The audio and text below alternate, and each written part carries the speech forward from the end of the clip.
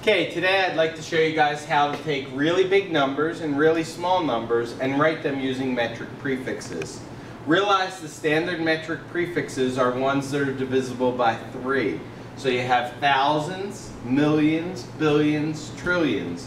On the smaller end you have thousands, millions, billions, and trillions of a standard unit. So for instance, let's say we had 53,000 grams. We could rewrite that as 53 kilograms, where kilo takes the place of thousand.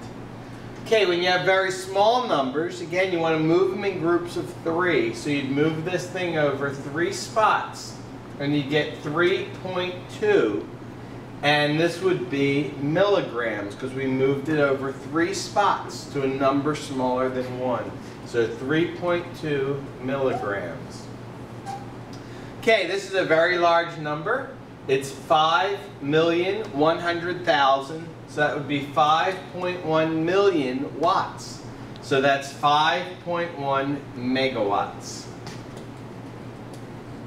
Finally, if you have something like this, 2.7 e to the negative fifth. Negative fifth is not one of the standard metric prefixes. So what you have to do is move it over to e to the negative 6. Okay, when you move this over 1, you want to move this over 1. So we made this 1 smaller, you make this 1 bigger. So it would be 27 millionths of a meter. So that would be 27 micrometers. Micro meaning e to the negative 6. Okay, so we're going to do a couple of examples of converting numbers into numbers using metric prefixes. So we're going to start out with this first one. We've got 237,000 watts, and as you recall, 1,000 means kilo. So we're at 237 kilowatts. They mean the same thing. 237,000, 237,000. Okay, this next one, we have a small number, 0.015. So for the smaller numbers, we're going to use one of these guys here. We're going to move it over 3 spots and get 15.